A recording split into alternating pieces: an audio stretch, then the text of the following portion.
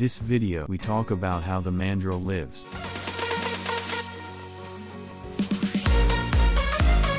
Mandrill is a type of African bighorn. This animal is from the family of ancient bar monkeys. Mandrill is the largest species of monkey. The meaning of the word mandrill is man-monkey. A male mandrill is about 90 cm long and weighs 50 kg. When this animal shows its sharp and fang-like teeth, it is considered more than an opponent for leopards and other predatory animals. Mandrills live in the rainforests of the western part of Central Africa. Mandrills are omnivores and their diet is more than fruits and insects. Mandrills live in packs that usually include a dominant male and several females and a group of juveniles and a number of childless and inferior males. Sometimes several groups of mandrills join together and form a large group of 200 monkeys or more. Mandrill society has a strict hierarchy. The brightness of their skin pigments is controlled by hormone. The sharpness of the face and skin color indicates the strength or degree of militancy. Their mating season peaks between January and September, and their breeding peak is from December to April.